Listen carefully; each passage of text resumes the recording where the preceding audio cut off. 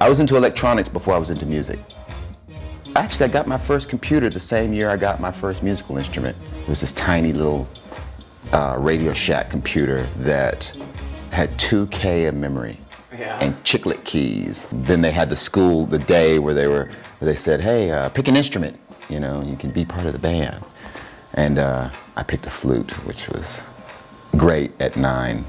It wasn't so cool at 12, so then I switched to sax. I was at college, I went to Grambling.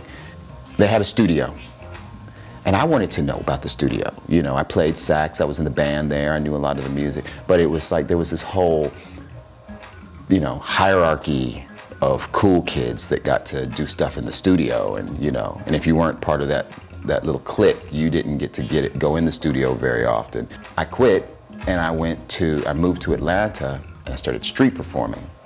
Being able to play every day and paying your rent with it, by going out every day for 8 hours a day and playing, you know, it really helped a lot. I found a Wind MIDI controller in a pawn shop when I was living in Atlanta, and I was like, okay, I gotta do this.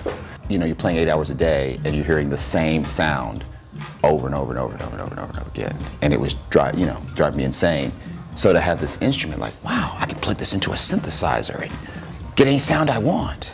The ability to be able to have all of those sounds, you know, and to be able to make sound the way that you wanted, that was really inviting.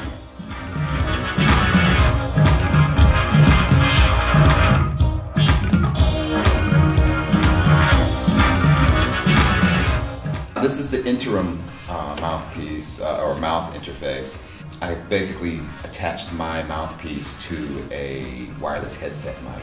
I designed this so that it would stay locked in when I bought onto it, and I'd be able to articulate well.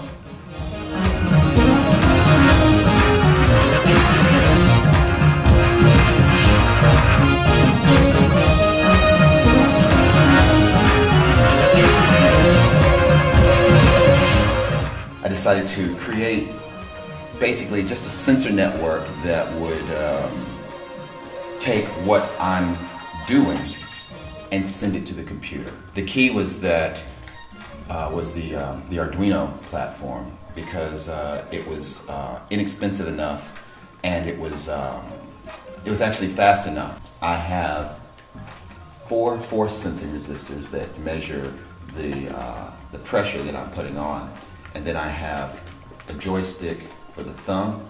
With the accelerometer that's there, it allows me to be able to use my hand position to kind of manipulate certain data and then to play other things. You know, when you're holding an instrument, you're holding an instrument. You realize you're holding something. With this, once you're concentrating on the music, you're not holding it.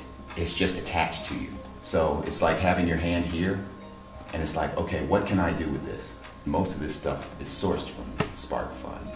It was really cool to be able to go to the site and to see these things, you know, when you think, I need something that does this, and to go there and to be able to see that this does this. It's like, okay, well, you know what, we'll actually not just sell like the accelerometers, we'll design a breakout board for the accelerometer so that you can hook it up, you know.